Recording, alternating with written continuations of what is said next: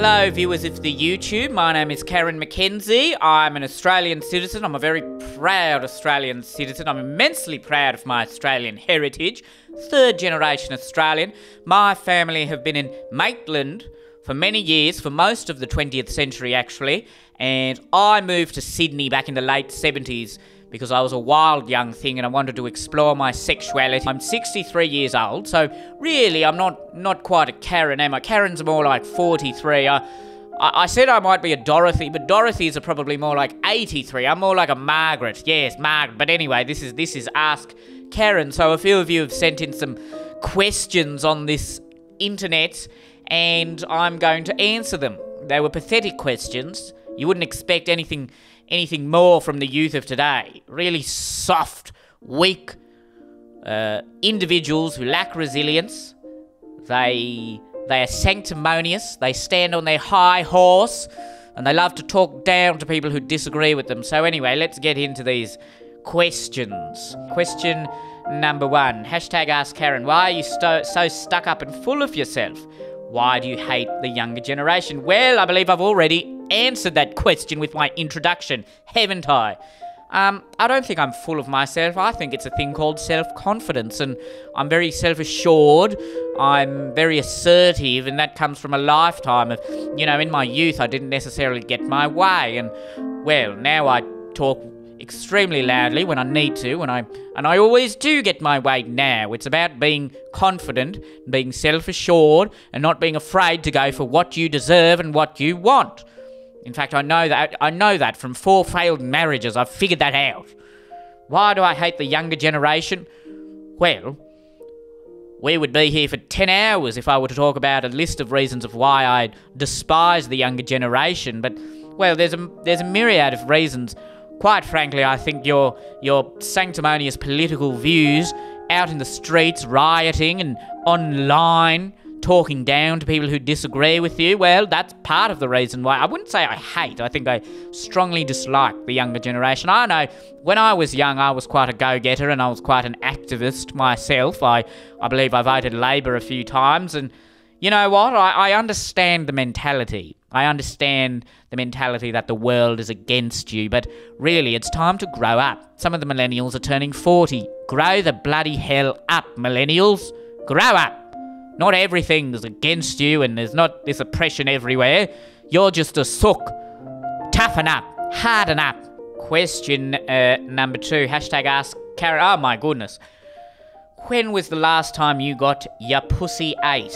Well, extremely offended by that question. Not because of the content of the question, but just the lack of grammar. I mean, this is just atrocious. No wonder our education system is falling behind.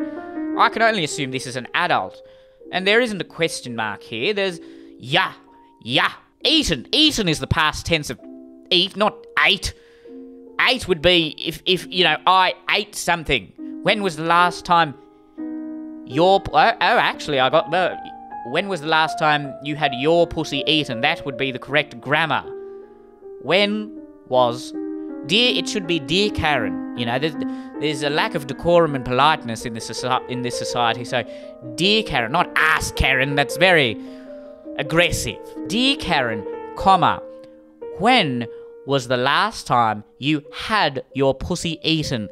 That would be the correct way to phrase that sentence, young man. So I'm not even going to answer such a disgraceful attempt of a question if you can't even spell properly.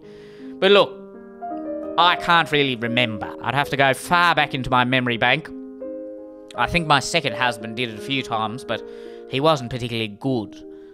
I will say that. I mean, when I was in my youth, I really liked the exotic men, and they were quite talented at that. Let's just say that much. Ask Karen, what do you think about the protests that have been happening? Well, they've really destroyed Melbourne, haven't they? They've put Melbourne in quite a folly because there's a second wave and it's threatening the rest of Australia because of these disgraceful, youthful, activist morons who think that yelling as loudly as they can, tearing down statues of fabulous men is the way to go about things. That's not how you enact change. Change is enacted through civil disagreement and convincing people, not yelling at them. You know, we're not in some third world country. You don't need to act as though the government is against you. And I've seen enough of Scott Morrison. He's a fabulous gentleman. I know he's definitely not against me. But I'm appalled by them. I'm quite frankly appalled by the protests. Anyone who went to those protests should have their Australian citizenship revoked immediately. All lives matter. All of them. What a silly sentiment. Black lives matter. All lives matter. Period. Ask Karen, what makes you happy? Well, I like a good rosé in the evening. I indulge in a bit of chocolate. And I like it. You know what? Hugh Grant. I thoroughly enjoy Hugh Grant's movies. Not so much now. I think he's getting a bit old, but back in the early 2000s, you know, he's a bit he's not really part of my generation, but I found him rather handsome and charming, and you know, I'll get all excited when the new Hugh Grant movie came out. What else makes me happy? Spending time with my lovely cat, drinking a lovely Earl Grey tea, sitting out in the balcony as the sun shines upon my skin. Yes, that's the quintessential Australian moment of happiness, isn't it? What else makes me happy? Achievement. Well, not so much accolades, but achievement. You know, I think I've done very well with my... Well, I've had 3 children. The first 2 were to my first husband, and they're doing well. Well, my son's in the mines, and my daughter... Quite frankly, I have lost contact with her, but she's off the pipe, and she's turned her life around, so I'm quite proud of that. And my other daughter, she's 15. She's on the bloody TikTok all day, but I'm sure she'll turn it around eventually. And I'm very proud of my children. I remember when I went to the Whit Sundays a few years ago, I was very happy. That was before a lot of the bad things came out about my third husband, but you know what? Going on a lovely holiday, that makes me happy. So there you go. Holidays, tea, cats. Well, in my youth, I suppose what made me happy was going to the disco and doing a lot of illicit drugs and having casual fornications all over the place. I'm sure a lot of the youth indulge in that right now, but, you know, by the time I hit my 30s, I realised that was very shallow and meaningless.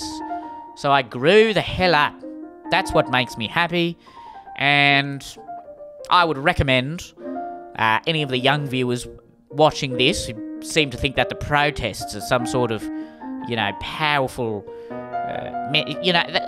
as though there's some sort of comparison to the civil rights protests of the 60s. A few of my elder girlfriends were in the civil rights protests of the 60s. Now, they were a very polite, organised, healthy protest. This is just a rabble. I mean, these are riots. There's a sort of real, just gross disregard for our wonderful men and women of the police force. And quite frankly, I'm appalled. I'm appalled at the whole thing. We need to unite as a country and overcome this bloody Chinese virus. In the meantime, some people are protesting about it. And don't get me wrong, I saw that video. That was tragic. But for goodness sake, calm down. It's gone too far now. It's the reason now a lot of elderly people might die in Melbourne because of this bloody protest. Anyway, that was a bit of a tangent, but look, those are things that...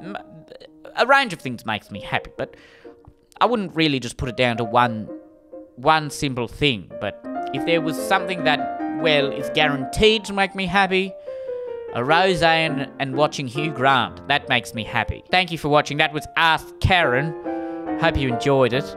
I might do this again in a few weeks. I didn't really enjoy that too much, but I hope you enjoyed it.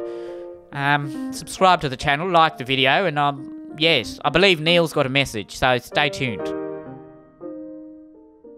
Okay, thank you for watching. Hashtag Ask Karen. That's the 10th Ask Neil video that we've done. Yay! Congratulations. I did read the comments on the last video. Most of them were very positive. Thank you. Thank you very much. I'm glad a lot of you do like the beard. I do know the difference between gender and sex.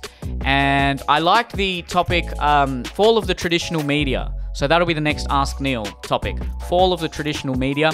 And also, I can see that some of you took issue to my analogy about the key in the lock. And look, that's fine. You're allowed to not like what I say.